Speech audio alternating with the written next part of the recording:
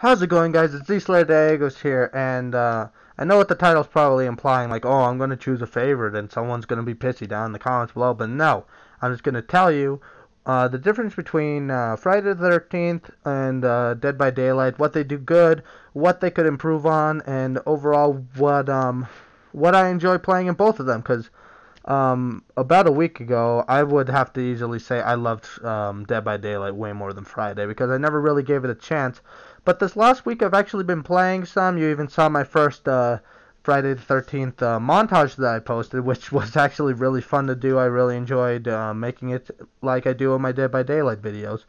So I hope you guys enjoy my little comparison between the two, and let's get right into it. First, we're going to start off with Dead by Daylight, since it did actually come out first.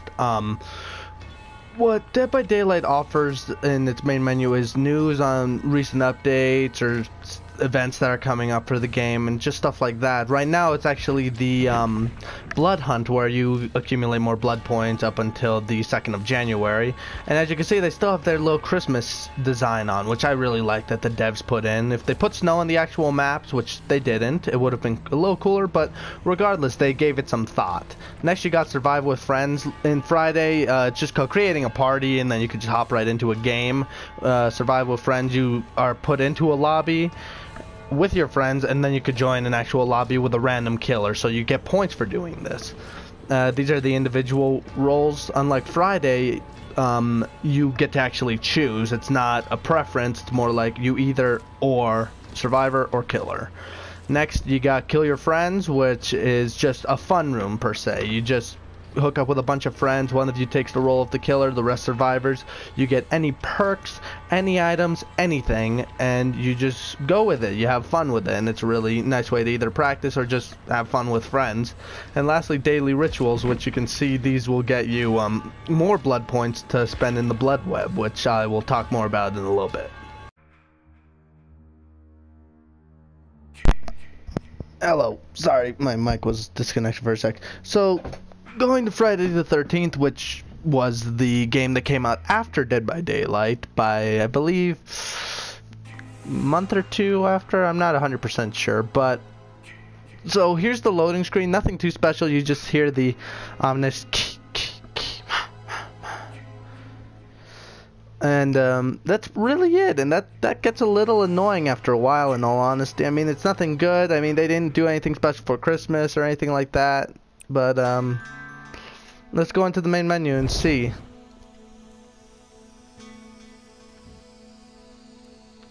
So, in the main menu, you got quick play. It just puts you right into a game automatically. You got a private match. You got offline mode, which they added to just play as Jason against the counselors. One thing I have a problem with that is the fact that you get XP from doing that. You get XP for killing nobody, for not doing anything except that, and that seems like a really cheap way to progress, and it's just really dumb. How to play teaches you all the different mechanics and stuff, because there's a lot of stuff you really ought to look into. You got the customization. Here, let's go into that real quick. You got your counselors. Now, one thing Friday does really well is the different stats for each counselor. Each counselor can either repair stuff faster, can run faster, can defend themselves better, just different stuff like that. Another thing that I want to say I don't like is the fact that some of the counselors are locked when you start, and I think that's dumb. Why not just have them all unlocked? You get to choose your preference based on how you want to play. But now you actually have to grind out to unlock the survivors, which isn't too bad, but I mean, come on. I'd rather just get into the game instead of having to go and have to unlock all these different counselors. Now, with the counselors also, their perks are shared regardless. You roll here, you just pick a perk, and you just stick with what you want. But like I said, from Dead by Daylight, you only have 3 in here, whereas Dead by Daylight has 4. But some of these you start with items, some of them they increase your running. This one I have here, break free from Jason's grasp easier, and just different stuff that can affect how you play and what you want to do. Your clothes, you can change the outfits, but the thing that I have a problem with the outfits is that you actually have to purchase them. And as you can see, I mean, I don't have a actual problem. I can buy them, but the fact is that there's nothing really spectacular to buy for Friday as add-ons. You just get either different outfits or different kills as Jason, and that's it. You also have the emote pack, of course, but I mean, that's okay. It's not the worst thing. Yeah. Alright, so we'll talk with survivors in Dead by Daylight. Now, I also forgot to mention this. I really love the music because they play different music per survivor and killer in the normal updates, but now they have this really ominous bell tones for the Christmas update, which I really like. It's a nice little touch. Now, for survivors, you got all these different survivors. They each have different perks that you can do and different... That's pretty much it with the survivors. I mean, there's nothing really special about them except their individual perks. And with the perks, you have to unlock those. You have to get to a certain level, unlock them, and then you can give them to other characters, which is kind of a pain, in all honesty. You kind of have to grind out one character in order to get the rest, which is a bit of a pain. But what is nice that they offer, as you can see, they offer different clothing that you can unlock once you reach a certain level. So you got like all the bloody outfits, and it's based on your prestige. But again, this is a bit of a grind and it's a little bit of a hassle, but in the end it's pretty cool. I mean, it shows that you actually are good at this game, you know what you're doing. The next one is the loadout. Now this is where you can put in the perks that you want. You can have 4 in Dead by Daylight as opposed to Friday where you only have 3, but regardless, it's a bunch of different ones. Some are open right away, like this isn't happening, where you just start out with them and you can find them. But other ones, like for example self-care, you can heal yourself without a med kit. Those have to be unlocked via other characters like I showed you earlier. Now items, you can start off with items, and you don't need a perk to do this. You could just have different items, maps, track exits, locks, the generators, anything you need to do. Toolboxes, either sabotage hooks or repair generators faster. Keys, unlock black locks, which is the hatch, or see auras of survivors or the killer. Flashlights can be used to blind the killer, and of course medkits can heal you way faster. And lastly, we have offerings, which can change the game in different ways. Some will give you more points, like bloody party streamers. Others will decrease the amount of hooks, like petrified wood. Your luck can increase, which is affects searching through chests as well as escaping the hook. Or you can change the fog, you can change the moonlight, or you can start with your friends together. And just a bunch of different stuff. It also depends on where you start. The host does not get to choose. It's more like random unless you put in an offering, tipping the odds towards that specific spot. Next we got the blood web. This is how you level up your character, because that's the thing in this game. You don't really have because you have your survivor rank, which is based on how good you do, what you do in the game. There are 4 different categories that apply to this, and that's mostly what levels you up. The lower your level, the better you are. But your actual survivor level is determined by the blood web, and the blood web will change from character to character based on how much you've done. Like for example, Quentin here, he's only at level 1, so it's really small, whereas you saw with David, it was really high. Next we have the shrine. In here, this is actually an interesting thing you can do, where if you don't want to grind out, you can try and wait for the shrine to have a perk you want, and you get these things. I don't really know what they're called. I call them blood shards because that just sounds cool. And you get to just choose perks to unlock. Like for example, do I even have any of these? Nope, I already have all of these, but like it shows right there, if you already own, you can buy it again for 200,000 blood points. So that's a really nice touch that they added, so it's not just wasted if you get all the perks unlocked. So yeah, that's pretty cool. And from here you can change your settings, your daily rituals, or you can also change to the killer, but we'll get back to that in a second. Now in Friday the 13th, all you're really stuck with is Jason. You can only change the Jasons you want. Each Jason has different abilities that tip on how you want to play the game, but overall they have relatively the same abilities, just some are more enhanced than others. And you also have the grab kills, which aren't as spectacular as in Dead by Daylight, because you have to in Dead by Daylight you do a certain thing, whereas in Friday the 13th you just get them once you grab a counselor. You can just grab the counselor and you can kill them just on how you want, and you can change that for all the Jasons you have. But here also, you have the preferences, which I don't like because it's more like a roll of the dice on who you're going to get to play as. If you like playing as Jason, there's a small chance you're not going to get to play as him, whereas, oh, I like playing as counselors. Well, everyone else who is in the game prefers counselors, so I'm stuck with Jason, even though I suck as Jason. So that's not really the best way of going about it. I mean, there's nothing really that I like about the spawn preference. This isn't really the best way of choosing who you want to play as. I mean, if you don't care, that's fine, but I mean, at least give me the option on who I want to play as. Right, now onto the killers of Dead by Daylight. Now, what I think Dead by Daylight does really well is it spreads out powers and abilities to the killers really, really well. Like, for example, teleportation, like in Friday, where you can do with Jason. The nurse can do that. It's called a blink. You can blink to different locations and hit survivors or grab them or whatever. Or there's other ones where the Wraith, he can turn invisible. The Trapper can set traps by generators, exit gates, anything like that.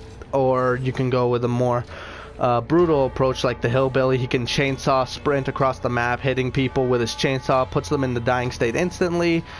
Or the Huntress, where she can throw hatchets, and if you have a certain add-on, you can, in a sense, put them into the dying state as well.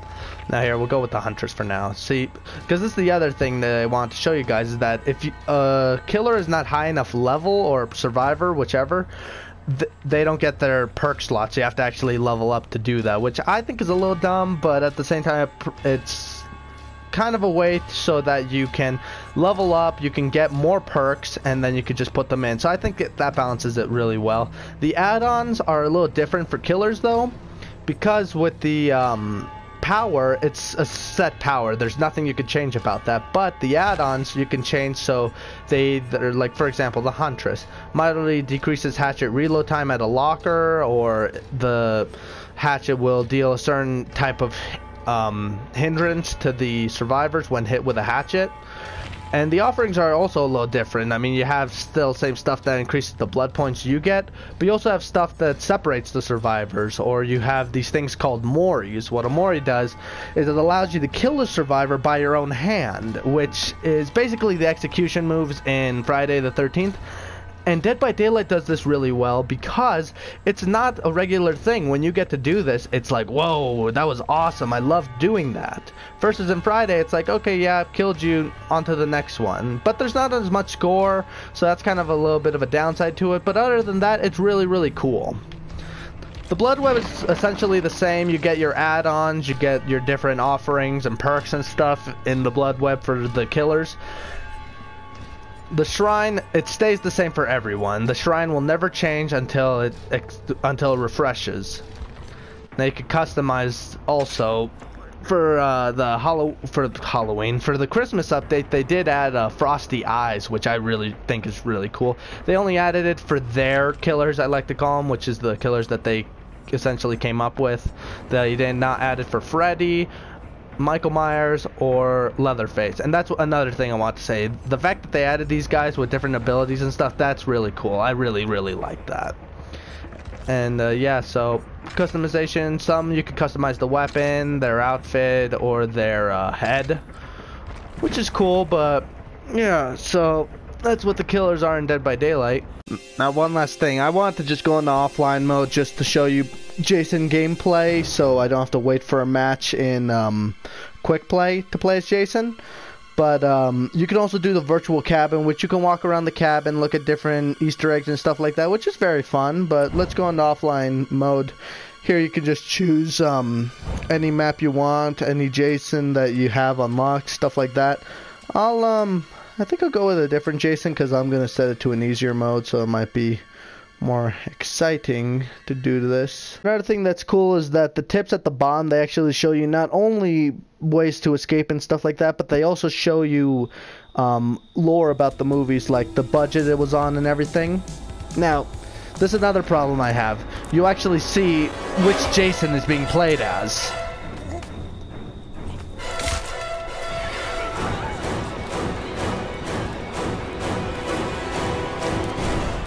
There's not really much surprise to that, which I think is really a missed opportunity. I mean, I don't want to know which Jason I'm up against. I don't want to know what I'm dealing with until I see him, because it's more scary in that sort of way.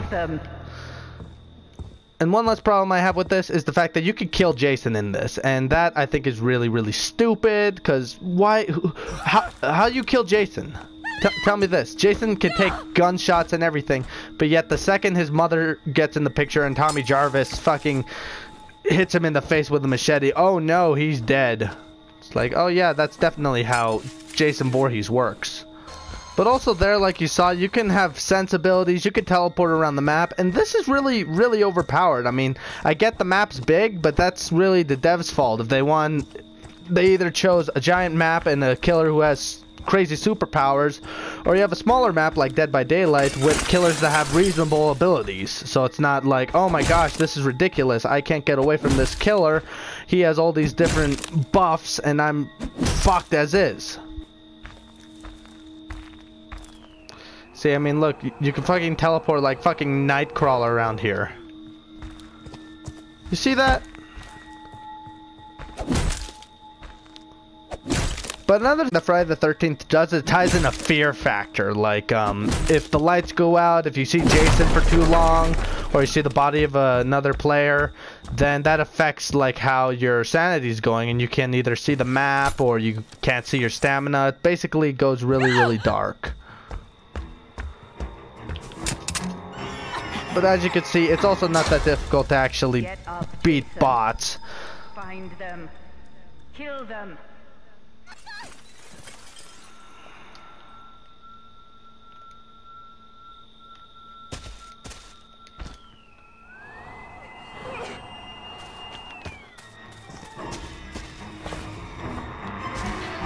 See, I mean, you could also throw knives like the Huntress.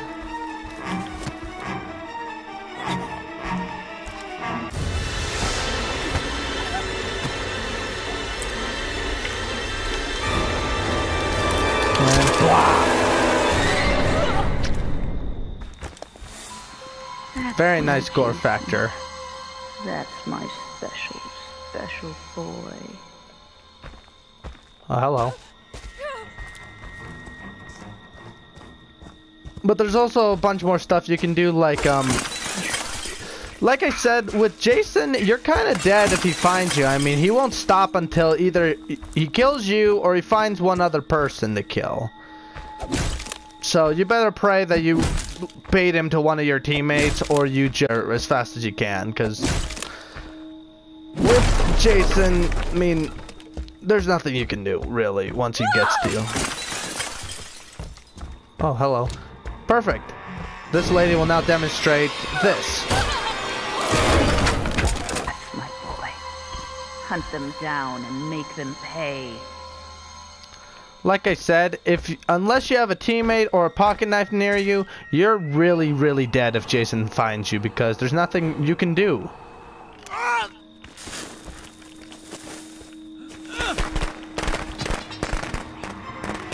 Like, let's see. From me, Jason. Don't let them.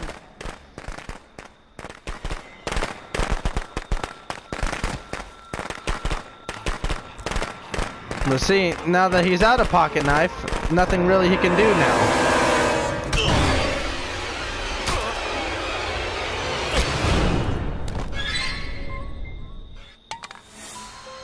Yes. Yes. Kill for mother. Now see, at the end of the match, you got your who you've killed, and you got this little cutscene at the end. Job well, and mommy is pleased. Come home, sweetie.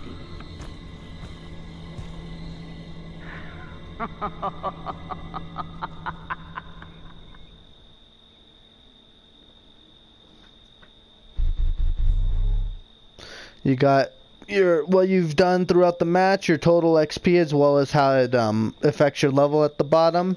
Just continue. You got who you killed and how you killed them, and it'll also say who escaped.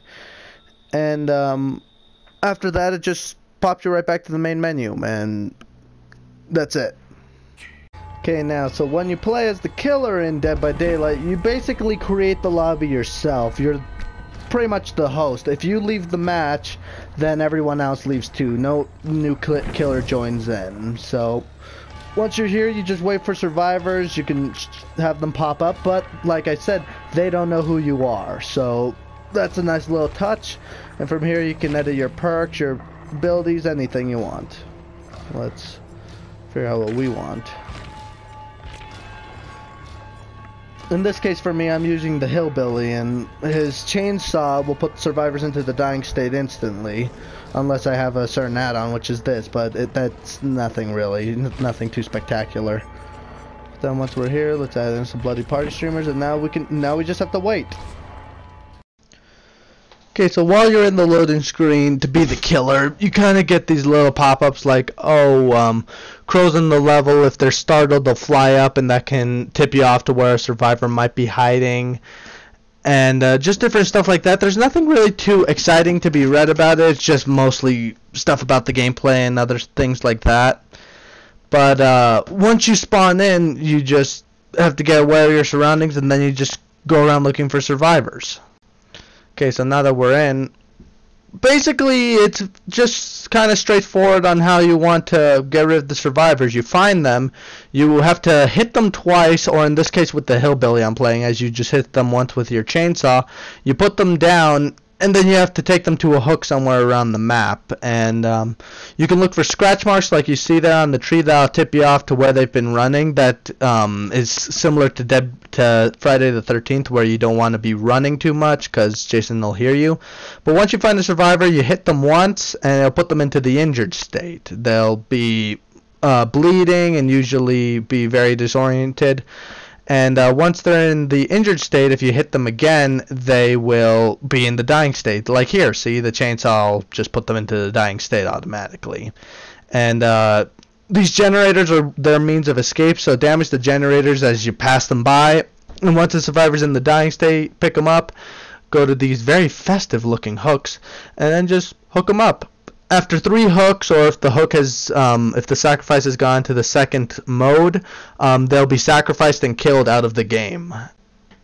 By the end of the match, once either you've killed everyone or you've sacrificed everyone, you'll get your match results. You'll get to see where everyone's perks were at. You'll see what you did in terms of sacrificing, as well as the points you got in different categories. So, spawning in as a counselor, Do something. I have to escape. You pretty much know what to expect. You know who Jason is, you know what Jason you're up against, and just how to prepare yourself. For example, this Jason we're up against, he can run, so if I get close to him, I want to not do that. Good job. Good job, game. Another thing that you just noticed, because it said fortified, but it didn't actually fortify the door, is that this game is way more buggy than Dead by Daylight. The devs didn't do too good of a job making this stable. This game has crashed on me. I've taken fucking long-ass times to actually get into a match. And the wait sometimes isn't even worth it, because if Jason finds you first, then you're fucked. Another thing I'll say, because I actually muted the gameplay in this because I didn't want to mess with anyone else while I was doing this video, is that there's proximity chat in Friday, which allows you to plan out who can do what your different perks are. If you're in trouble, everyone can come rushing to help you, and just different stuff like that. And also, as you'll see here, is that you can also fight back against Jason by either shooting flare guns, shotguns, you can hit him with baseball bats, stuff like that. And yeah, on the bottom left you can see all the items I have. Healing spray, firecrackers to distract Jason. The healing spray I don't like, mainly because it's too easy to heal. It's nothing too exciting about that. It's like, oh great, healing spray, now I just heal up, I'm done. But as you'll see here, once you see Jason, there's nothing you can do. I mean, you can't outrun him if he's this specific Jason. He'll just hack you to death. You can't heal yourself. And the wait that you probably went through, probably a good 15-20 minutes waiting to get into a lobby, are just wasted. And now you just gotta sit here and watch players, or you can leave, go to your next match. But yeah, so both good and bad parts to playing as counselors in Friday. Right, so here, joining into a lobby, what I like about Dead by Daylight as opposed to Friday the 13th also is the fact that when you join a lobby, you join it like that. There's no long waits, there's no, oh, the host has disconnected. That very rarely happens. But here you can edit everything, you can do your blood web and everything, and once you're all set, you can ready up. But the thing that stinks is you do have to wait for everyone to ready up, but what I do like about Dead by Daylight is the timer's way less. It provides less time for people to leave and all that, but the game won't start until you have 4 people, whereas Friday you can have like 5 and then you can start. But Dead by Daylight, it does really well with getting you straight into a match right away. There's no long waits, there's no nothing. You can get right into a match and not have to worry about it. So here we go. It'll show you which map you're on. But what is cool about this is you don't know who the killer is. You have to just basically prepare for anything, which is really, really intense and scary in its thought, because you don't know. Oh man, is it the Wraith? Is he invisible? Oh, is it Michael Myers? Can he be right? Oh, there's the Wraith. So then let's run away. What I do like about this is the fact that you can once you find the killer, you're not dead automatically. You're not dead. You can escape easier. You don't have to worry about it. But you can't really fight back. You can more only just run, drop these pallets around the map. And that's really it. If you have a flashlight, you can blind them with that. Or you have these lockers around the map you can hide in and stuff like that.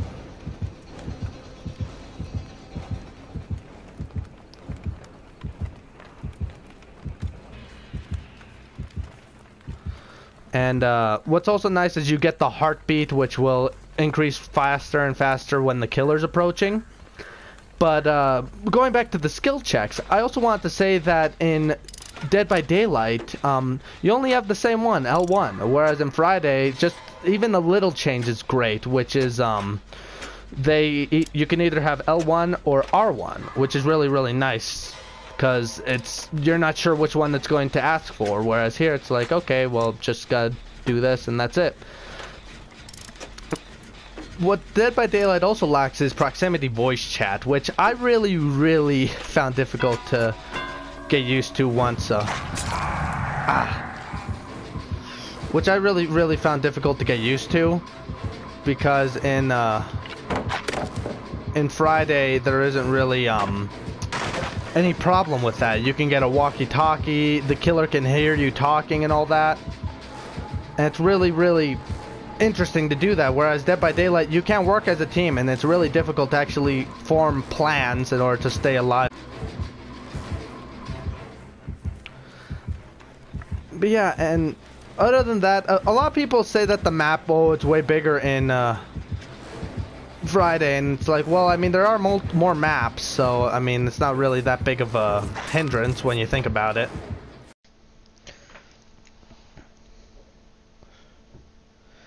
Okay, so just a little juking around. This is nice too, because I mean, it shows that you can actually avoid the killer a lot better instead of having to worry about Jason just auto grabbing you and killing you. But see, also with here that you'll see is that when you're hit twice, you're in the dying state, but that doesn't essentially mean that you're dead. That just means that, oh, I'm on the ground, he could pick me up and put me on a hook, and it makes it so that you're still in the game, whereas in Friday, if you're dead, you're dead, and it usually doesn't make the wait that worth it, whereas Dead by Daylight, there's still a good chance that you'll still be in the game even when you get to this point where you're kind of just helpless on the ground. You just have to wait for either your teammates to come help you, or you can have a perk that'll get you up automatically. But yeah, so it definitely makes the waiting for the game way worth it. Okay, and so here, once you escape, this is basically the game's over for you. You can either leave or you can spectate anyone who's still left. And once you're in this screen, it'll show you everything you've done. From left to right, it'll show you your generators you've completed. It'll show you your survival points, how much you help your teammates, and escaping the killer and being around them will also give you points. Now with these, this will also show you how you level up, like depending on each little white tier you get there, they'll increase your level. And then at the end, oh, the killer left. We just gotta wait for that to load up. But you can still look at all this. You could see the status if you were killed, sacrificed, or you escaped. You could see everyone's perks, the killer's perks, add-ons, anything like that. And you can also see the overall points that everyone acquired through this, which is also really nice to see. So lastly, I'm going to end this on the price, which I don't like comparing the games by their price or saying, oh, which is better or anything like that by the price. But just want to say Dead by Daylight, the Deluxe Edition, which comes with all of their specific killers, gives you the doctor, the hag, the nurse, everything, the huntress, and all that. It's $29.99, whereas in Friday the 13th, it's $29.99 regardless. Or is it $39.99? I can't remember. But what I like about Dead by Daylight is what you buy is killers and survivors, and each killer comes with their own corresponding survivor, except Leatherface, because he's just Leatherface. Whereas in Friday, all you buy is skins and kills for Jason, which isn't that much of something I want to really buy in the game. I'd rather buy content to play as, whether just outfits. Hey guys, I'm glad you stuck with me this far into the video. I've never made a video this long, so you guys are probably like, oh my god, Z, stop making long videos, don't do this again. That's like, yeah, no, I don't want to make videos that you guys have to sit through a half hour of your life to watch. But I do hope you guys enjoyed this little comparison video. I've been wanting to make this for a while now, but I've just been trying to figure out everything. I've been trying to look at every aspect of the game, see like, oh, who does what good and who does what bad, and everything in between. But also, I don't want to say that I really have a preference.